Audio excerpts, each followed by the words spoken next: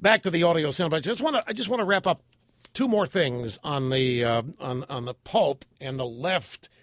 Really, totally snarky and beside themselves that the Pope responded to me.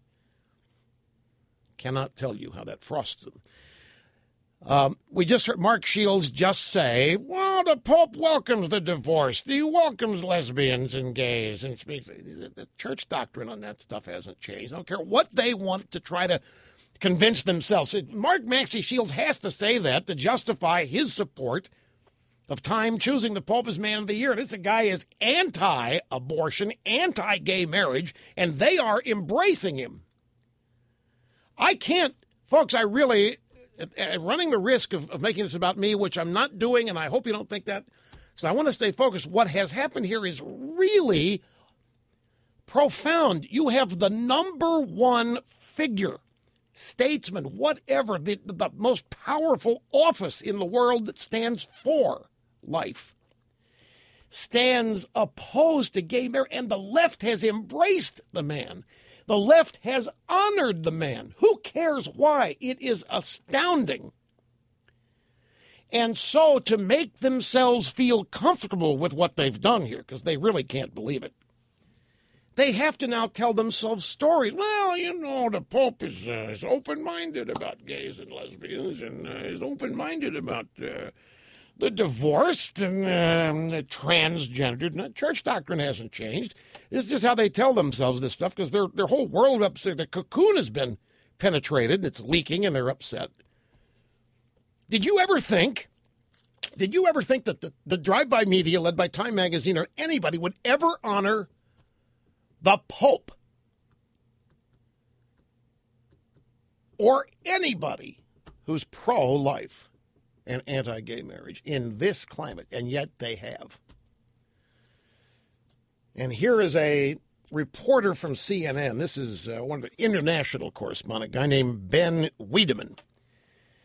The anchor is Martin Savage, and they're talking about me and my criticism of Pope Francis. And Martin Savage says, look, is Pope Francis being seen by many as a reformer of the Catholic Church? Is he too liberal, Ben? Martin, there's been a lot of talk about Pope Francis and his so-called liberal views, but it's probably a bit more complicated than that. For instance, he's made it quite clear that he's not about to change the church's stance on gay marriage or bringing women into the priesthood or abortion. Instead, he seems to want to refocus the church's attention away from these divisive issues and onto the plight of the poor and the marginalized. Which the Catholic Church does any day, every day, and always has. I know Mark Shields says he's a practicing Catholic, but here Mr. Wiedemann is exactly right. The Pope, in fact, after this controversy erupted, came out last week and affirmed, in using my words, he said in no uncertain terms to anybody, if you think that this means the church is going to change on abortion, think again. If you think that we're going to allow women a priesthood, if you think that we're going to change on gay marriage, think again. He made a point to tell them this.